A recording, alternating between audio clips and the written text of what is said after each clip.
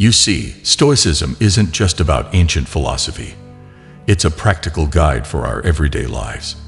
It reminds us of some essential truths. First, it tells us that being assertive, standing up for ourselves, and maintaining self-respect aren't just nice traits to have. They're the very building blocks of our integrity. It's like the foundation of a strong house. Without it, everything else can crumble. When we embrace Stoicism, we're embarking on a journey, a transformation of sorts. It's like setting out on an adventure to discover the secrets of respecting ourselves, even when the world around us might not always show us the same courtesy. It's about finding that inner strength to uphold our values and self-worth. Now we'll explore 5 situations you must not tolerate disrespect. Let's break down situation 1. Boundary violation. Picture this. You're in a situation where someone keeps pushing your boundaries, making you feel like your personal space and autonomy are constantly under siege. It's like they're invading your emotional territory. Now, here's where Stoicism steps in as your trusty guide. It reminds us that it's crucial to stand up for ourselves in these moments.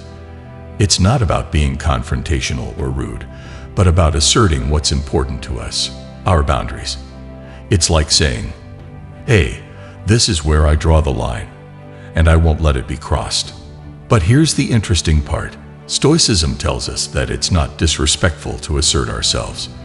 In fact, it's an act of self-respect.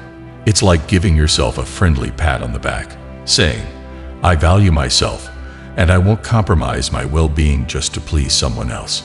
So in this scenario, Stoicism is your trusty sidekick, reminding you that it's perfectly okay to prioritize your self-respect over excessive respect for the other person. It's all about finding that balance and maintaining your inner peace in the face of boundary violations. Let's tackle situation 2, toxic relationships. Imagine being in a relationship, whether it's a friendship, a romantic partnership, or even a workplace connection, where things just don't feel right. It's like you're constantly navigating a minefield of negativity and emotional turmoil. We've all been there, right? Well, here's where Stoicism steps in, offering us some pearls of wisdom. It tells us that in these situations, it's perfectly okay, even wise, to put ourselves first. It's not about being selfish, it's about self-preservation. So when Stoicism advises us to prioritize our own well-being, it's like saying, "Hey, you matter too." It's a reminder that our emotional and mental health should never be sacrificed at the altar of a toxic relationship. It's about recognizing that your self-respect is worth safeguarding. Stoicism teaches us that distancing ourselves from individuals who bring emotional harm isn't an act of disrespect toward them. It's an act of self-love. It's like choosing to protect your own heart and sanity, rather than subjecting yourself to constant negativity. Let's tackle situation 2, toxic relationships. Imagine being in a relationship, whether it's a friendship, a romantic partnership, or even a workplace connection, where things just don't feel right. It's like you're constantly navigating a minefield of negativity and emotional turmoil. We've all been there, right? Well, here's where Stoicism steps in, offering us some pearls of wisdom. It tells us that in these situations, it's perfectly okay, even wise, to put ourselves first. It's not about being selfish, it's about self-preservation. So when Stoicism advises us to prioritize our own well-being, it's like saying, "Hey, you matter too." It's a reminder that our emotional and mental health should never be sacrificed at the altar of a toxic relationship. It's about recognizing that your self-respect is worth safeguarding. Stoicism teaches us that distancing ourselves from individuals who bring emotional harm isn't an act of disrespect toward them. It's an act of self-love.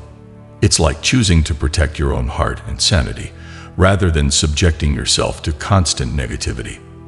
Now let's delve into situation 3, manipulation and exploitation. Imagine this scenario. You're dealing with someone who seems to be a master of mind games. It's like they've got a hidden agenda, and you feel like a pawn in their chess game.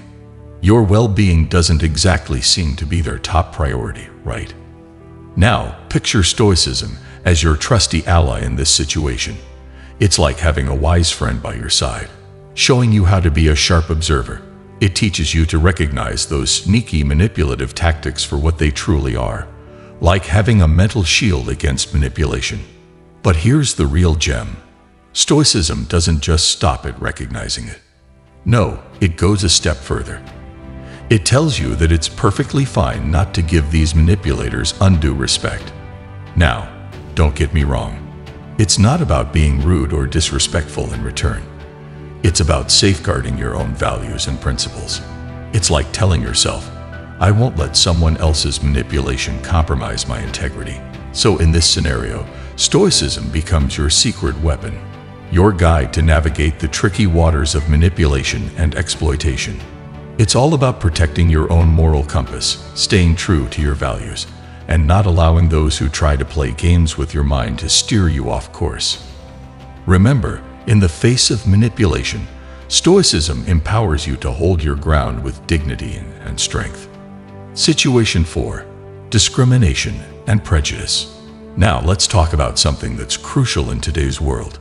Discrimination and prejudice. Stoicism has some wisdom to offer here. Imagine you're in a situation where someone's promoting harmful ideologies, like discrimination or prejudice. Stoicism encourages us not to just stand by and let it slide.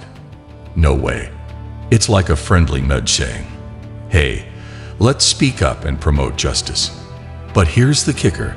Stoicism reminds us to do this while keeping our dignity intact. It's not about shouting matches or heated arguments. It's about calmly but firmly saying, I won't tolerate this unfairness, and I'll stand up for what's right. Situation 5. Unethical behavior. All right, let's shift gears to another situation. Unethical behavior. You know, those times when people are doing something shady or downright wrong.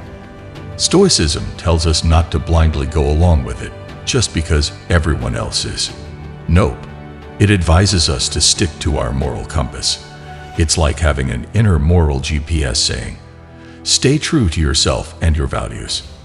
So if you find yourself in a scenario where people are engaging in wrongdoing, Stoicism says, hey, don't compromise your principles for the sake of fitting in.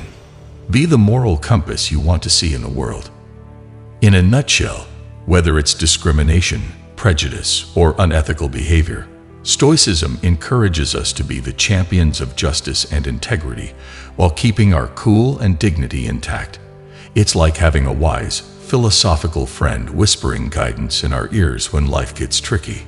In these scenarios, Stoicism underscores the importance of assertiveness, self-esteem, and the bravery to confront harmful actions or conduct as the cornerstones of upholding our integrity.